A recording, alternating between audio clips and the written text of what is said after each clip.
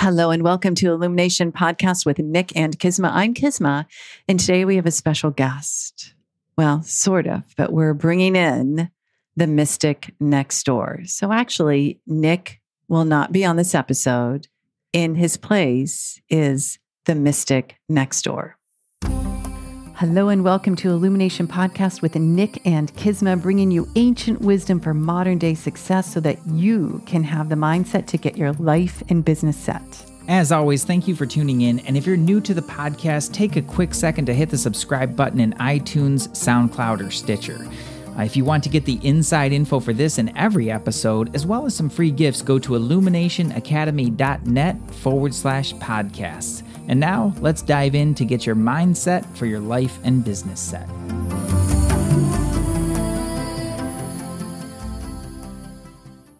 Well, hello there, Mystic. Hello there, KISMA. Oh, you're using a slightly different voice, are you? I don't know how long that'll last. How come you're not wearing your cape? I don't have a cape. Well, I think you need a cape. Yeah, I think anyone who's like using an Instagram handle, the Mystic Next Door, which by the way, that's where you can follow Nick, AKA the Mystic Next Door on Instagram, you need a cape. Cape or robes? I feel like robes are pretty cool. Yeah, that bit. Robes are more about like, I got you, walk around the house wearing your ninja Jedi robe, but the cape means you take the robe outside. Okay. I think it's Fair just enough. it's a new thing to look at. Definitely taking that on. I kind of want a cape. I don't know. I think we can. You deserve a cape. Yeah, capes are cool. Yeah. But back to the topic today, we're really wanted to explore. This is something I know, Nick, you've been working with men in your business as a healer coach. And, the topic is real men know healing, like K.N.O.W. They know healing. And this is an interesting topic. So I want to open up. I want to start it because it's really me asking you questions to share with our listeners. What is healing really? Yeah. Well, before we address that, I want to talk about the real men part, because it's sort of a play, right? I want everybody to know who's listening to this, like right up front, like I'm not the real man kind of guy, I'm just not. Like I always, they like real men do this and real men do that. And like, that's actually where a lot of these like really limiting kind of ideas about what it is to be a man come from, right? Mm-hmm. Real men don't cry. Men don't show their emotions. Men do this. Men don't do that, And it's limiting. It's very limiting. Stifling, right? And that's for me. Like, that's just not my preference. Mm-hmm. Right? I feel like men are human beings, right? Mm-hmm. And there's such a wide variety of men and the way that we express that in the world. The real men thing, like real men know healing, like what that is really about is like healing plays an integral role in everybody's life. Mm-hmm. Men tend to relate to that a little bit differently than women do. And it's not something that I've seen that's talked about a ton. Mm-hmm. So when it's like real men know healing, it's really, it's a little bit of a play on words to kind of come into the conversation. But at the same time, it's like, there is an aspect of that. And the aspect of it, I'll give it right up front is, real men. What I mean by that is like any man who calls himself a real man, and this is something I really do believe, is on his path of mastery. That's great. Right? I love that. Like, just as a real woman is on her path to mastery. Absolutely. Not in somebody else's way or the way that they think but really in his way. Like a real man is on his path to mastery, and healing is absolutely an integral part of that path of mastery, like in so many ways. That's great. So back to your question, like why healing or what is this all about? I think there's a lot of different reasons for healing. Like the obvious reasons are definitely like, I'm in pain, I'm in physical pain or emotional pain or mental pain, or certainly physical pain, or you're having illness or something like that. Like your body needs to heal, your mind and your emotions. And I want to just insert here. I think it is important that healing emotional pain and mental pain is so important because it's the pain that we tend to stuff down or suppress or override or kind of, I got to get through my day, even though I'm really hurting about something. And then that hurt gets pushed down. And there's just ways to work through that and heal that. That's right. Yeah. It's that thing. It's like so many things that just aren't seen in our world with the naked eye. It's just really, really easy to ignore. But those unseen scars are actually incredibly powerful in the ways that it informs and guides our lives, right? somebody with trauma relates to the world in a very, very different way. And then as a result of that, they make different choices, which may or may not help them on their journey, right? It can be very limiting. It can also really push a person to do different things, but healing it regardless and being free from that is the path of mastery, freedom, right? So yeah, those are some of the obvious ways. The not so obvious ways are those hidden limiting beliefs, those hidden patterns that maybe we grew up with. It's something that we've talked about a lot on the podcast for sure, or Nick and KISMA have talked about a lot on the podcast, is the ideas and beliefs that we have around money. Right. The paradigms, beliefs, limiting beliefs. But you can easily extend that into spirituality. Like, what are the things that you believe about God, or what a human being is, or what you think relationships are supposed to be, or what you think is possible for you to have in your life. Right. Like, those are all more subtle indicators that some sort of healing is necessary. Like, if you're having a repeating pattern, like we just finished a series on The Big Leap, which is dealing so much with self-sabotage. Okay, well, when you're seeing patterns like that in your life, that's an indicator that something in you needs to be healed. Right. Really healed and resolved. Like, resolved is the best word to think about. Because the true healing is a resolution. It's a completion of that limiting belief. It's a completion of that self-criticism or hatred or doubt or all of that is not in line with being a divine human being. So I think at this stage, when we talk about that healing, it's like, let's get back to our alignment with being a divine, perfect being. Yeah. And I know you talk about that a lot, where we start with perfect. Yeah. And somewhere along the way, we've convinced ourselves that we're not perfect. Yeah. But either the world has told us that and we bought into it, or we've decided that for ourselves in some way. One way or the other, it's this constant striving to be perfect, to be better, to improve ourselves or something. And there's very, very little space to just let ourselves be human. Yeah. And healing is something that allows for that. Yeah, it really does. It's like it cleanses away and removes the webs that are not true. Yeah. The congestion that isn't true, the lenses that aren't true. But over time, we humans do a great job of accessing them, and they get stickier. And before we know it, we're seeing through a filter that distorts our reality. That's right. And how we see ourselves. Yeah. It's an interesting filter. We'll see out through it, and we'll see ourselves through that filter. Yeah. And typically, though, not all men, for sure. Like, there's no all thing, right? Everybody's an individual. But typically, men are not encouraged to talk about those sorts of things, right? It's too woo. It's kind of like, Right. like you wouldn't talk, like guys will razz each other about it and things like that, It's a different kind of a thing, I think, with men. I've never been a woman in this lifetime, so I don't really know, I don't know, I just know from what I've seen. But in my experience, a brotherhood, a true friend is something, sure, the guys, they'll give each other a hard time. They might tease each other about things like this. At the time when I grew up, like we would say things that are just really not, not appropriate like these days, it's a different culture that we live in. Well, we'd say those things to each other like frequently, just to give each other a hard time. But when the chips are down and you've got a brother by your side, like that person will be there for you. Yeah. Like men will dig in a way that is really, really powerful. And there is something to be said for that too. I think the challenge a lot of times is what it takes to get to that. Yeah, right. See it and get to it and experience it. Yeah. I mean, I've certainly had, some of my friends that they just, boy, it really took a lot. And I was that way myself, like it would really take a lot to just really throw your hands in the air and say, hey man, like, I really need some help here. Yeah, to be vulnerable enough to ask and to to receive. Both. Yeah, I think you make a really good point. Both of those. To ask, first of all, just say, "Hey, man, like I'm struggling here. Like I'm really having a tough time."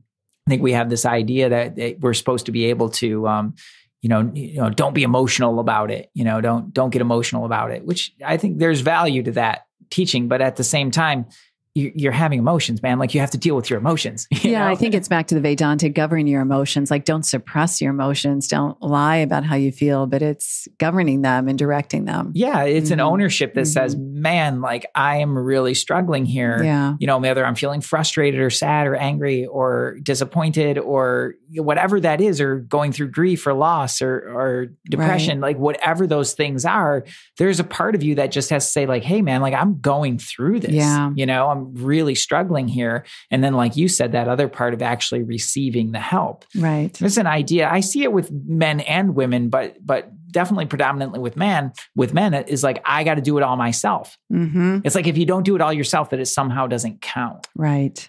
And that just creates a lot of depletion. Oh my God, man. It's so heavy. Yeah. It's really, really heavy. Well, let me ask you this. You are president of Energy Mastery. You lead certifications and trainings like Energy Mastery Foundations.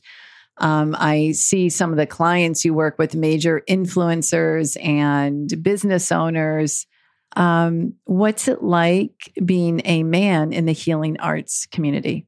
And the question too, I know you just had a meeting with, sometimes you work at Four Moon Spas in Encinitas. You was like, oh, we had a meeting with all the healers. Were you the only man? I was. Yeah. Interesting. Right? I noticed it too. I didn't say anything, but I noticed it in the room. I'm like, where are all the guys, man?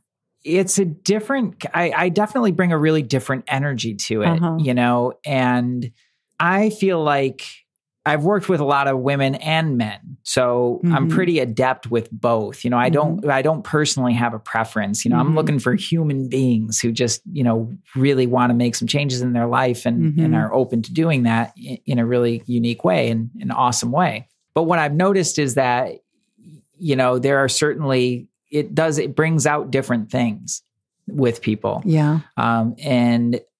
For those of you, you know, listening who've worked with me, I've heard all kinds of funny feedback. It's funny to me because they're like, wow, like, you know, when you drop in on our calls, like you can be really direct, you know, you really drop in and truth be told, like I'm very, very present, you know, and not in like a harsh way, but in a just really in a loving way, you know, but it's different than a woman who's in that space, I think.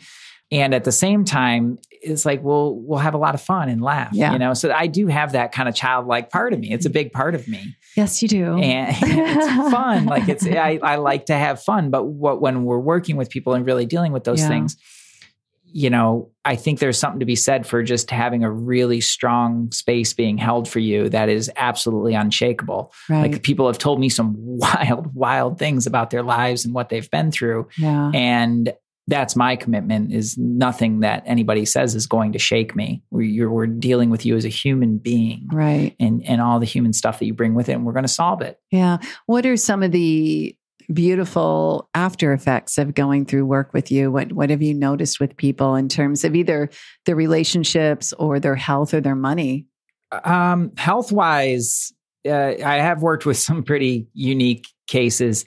Across the board, you know, people they feel so much better, right? Both physically, mentally, emotionally. Yeah. Well, just physically speaking, if it's like chronic pain, or, you know, one person was recovering from Lyme disease, you know, another person was recovering from surgery. You know, they went ahead with a surgery and, you know, really went through that. Other people have been dealing with a lot of mental and emotional things, but that manifests in the form of severe fatigue and headaches and just really all those kinds of things. And on the other side of that, you know, if you think about what it's like to live in that, on the other side of that is a very, very different experience from life. So, you know, you take the pain out of your life. Yeah.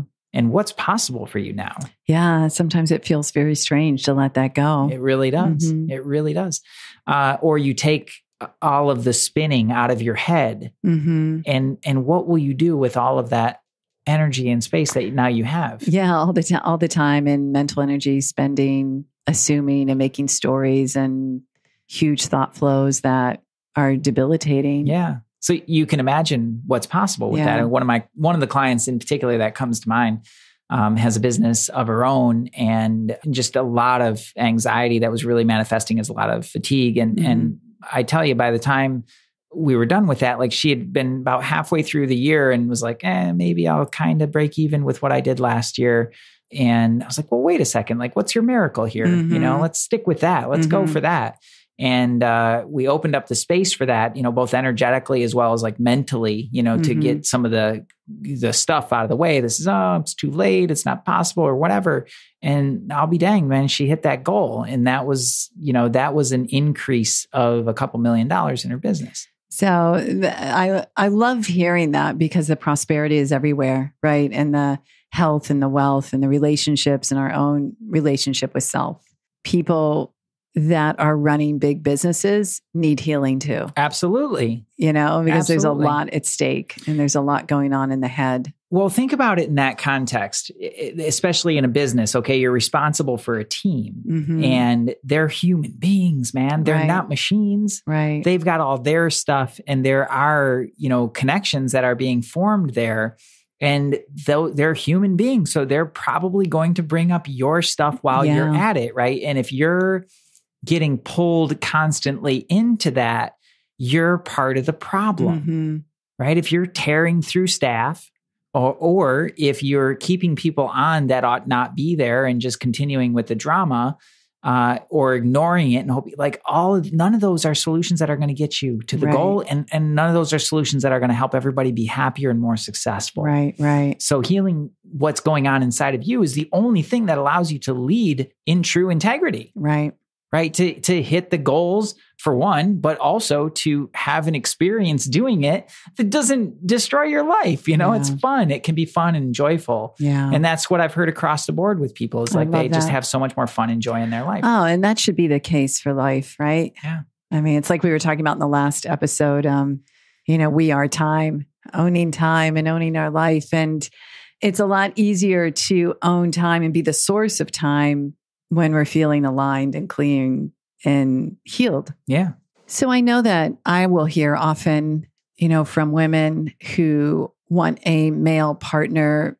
Oftentimes it's like, I want to find a man who's on the journey, who's on a path, who's doing the work. And I hear that from men as well. I want a woman who's, doing the work or on the path. But what does that mean to you? What through your eyes, Mystic Next Door, what does it mean for a man to be on the path? Well, that'll look different.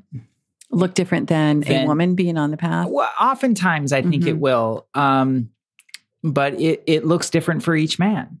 The defining characteristic is somebody who's willing to take a look at themselves and change something within themselves when there's a problem. Like somebody who's willing to say, yeah, I'll work on that. Not just to make you happy necessarily, although that's nice, right? It's nice to have harmony in a relationship, but really to do it just because it's showing up for a reason and there's something there to be healed, to be looked at, to be examined and changed. And the willingness to do that and the desire to do it. And the desire to do it. Yeah. I think a lot of times that's always my first question, because I've certainly heard, a lot of women ask me that. They're like, well, I see that you're on your journey, but there's not so many of you out there. And there's not so many of you out there. I don't know that that's true necessarily. Yeah. I think maybe it just shows up in different ways. And so it's not readily apparent because it's not the way that they go about it. Right. And I think with guys, it's not necessarily something that most men are like super out there with. It's not an extroverted path. That's right. There's guys like me for sure, hey, this is my life. This is what I do. I'm really passionate about it. I've been passionate about personal development for a really long time, but that's not the same for everybody. Other people, other men in particular, they'll have a little bit more of a subtle way of going about it, but you talk to them and it's like, hey, I read and I study every morning. Here's what I'm reading. Here's the things that I'm into. And they're like any human being, there's certain places where, they're very willing to look at what it is that they're doing in their lives that are creating the circumstances. And there's times when we're really not willing to do that, right? That doesn't necessarily mean that somebody's on their journey or not on their journey. It just means that you've hit a limitation there for them. And that's something really that's worth examining.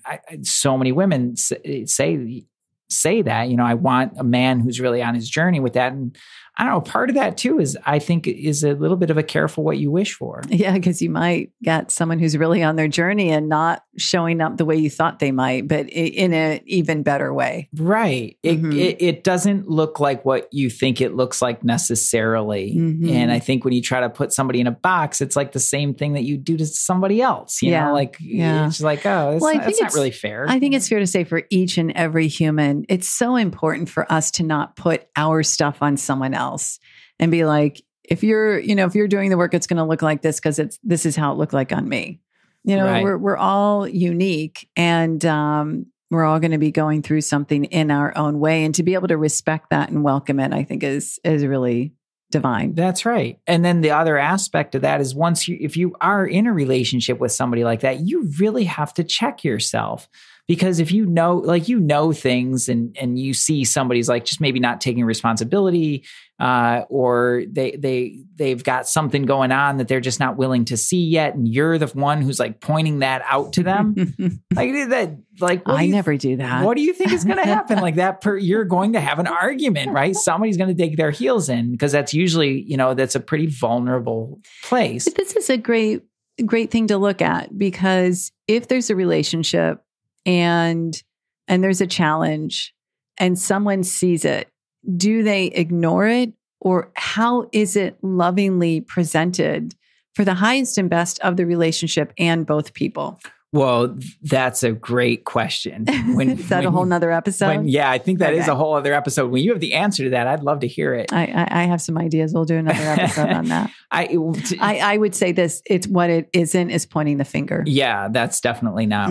That's definitely not. We can look at what it is not. It's not making someone wrong. Yeah. It's so tempting though. It's so tempting to make somebody else wrong. Sometimes, not that I ever get into that. No, but I think a lot of times it's like when you're in a relationship like that too, is like, you're in this growth, there's a mirroring thing going on, you're showing these different aspects of yourself and seeing yourself in other ways. And boy, it's just, there's a lot going on there, and navigate lightly. Like the catch-all for me, the thing that I always come back to is I don't want to have you be any different unless you want to be any different. Like that's not my job. My job is to love you exactly as you are, exactly where you are, as fully as I am humanly capable of. Like, I think that's like what I come back to that, right? That's my work to do that. And certainly it's, it's not always easy to wait until you're asked for actual help or advice. Sometimes you just kind of bite your tongue with it and just, okay, they'll see it or they won't. And that's not my job anyway.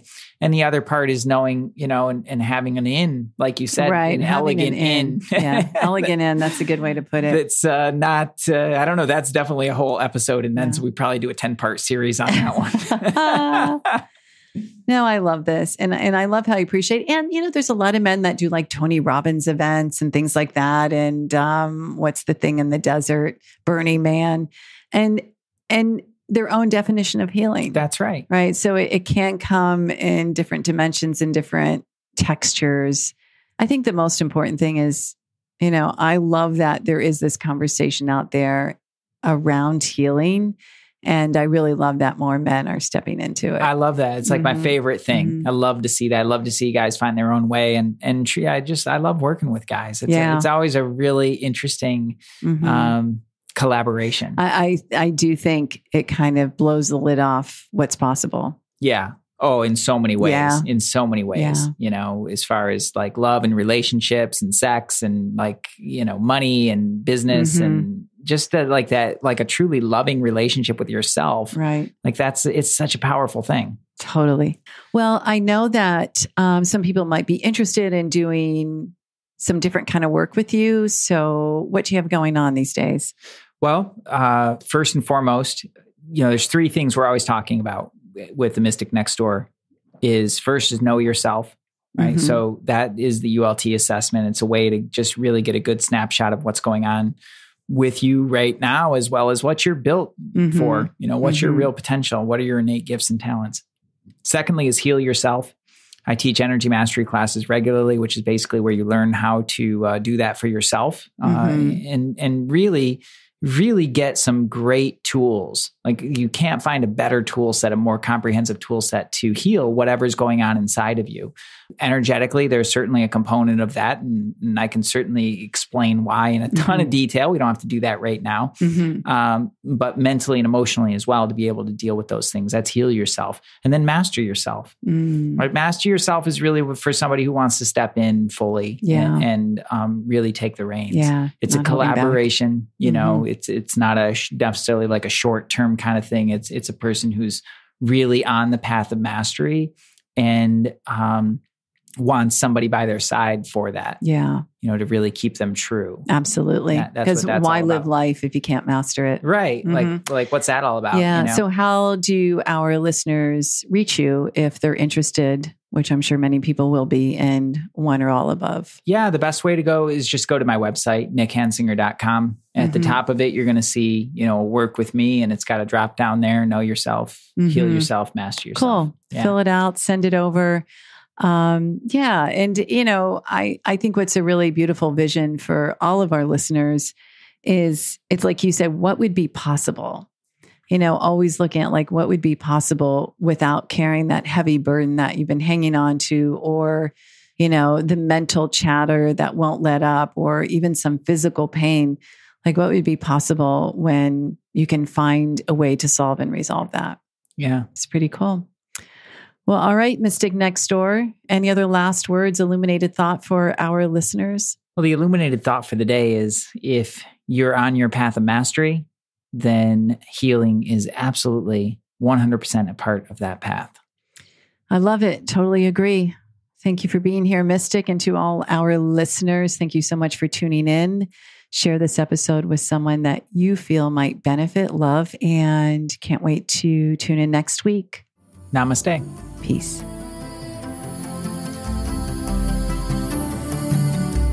Hey, thanks for jamming with us today. And if you enjoy Illumination Podcast, please go ahead and share it with someone you love. Give us a rating, review, download our podcast. And remember, you can find us at illuminationacademy.net/podcasts. Talk to you soon. Namaste.